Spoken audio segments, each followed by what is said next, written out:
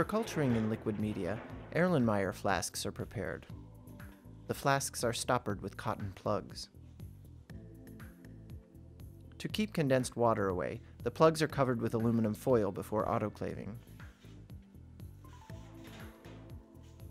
Color change of the autoclave indicator tape indicates upheating of the autoclave. This also marks the flasks as sterile. For small culture volumes, sterile tubes are used. A sterile pipette may be used for transferring sterile medium.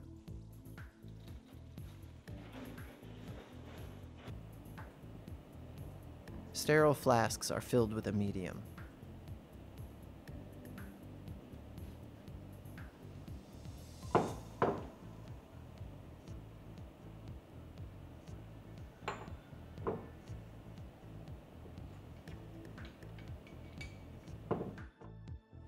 For inoculation of a single colony in liquid media, colony material is taken and directly transferred to a sterile tube or an Erlenmeyer flask. Be sure to suspend the colony material properly.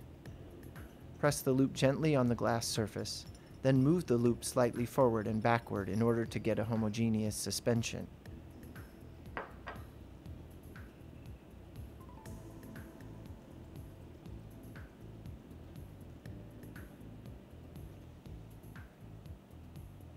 Samples are then incubated in a laboratory shaker.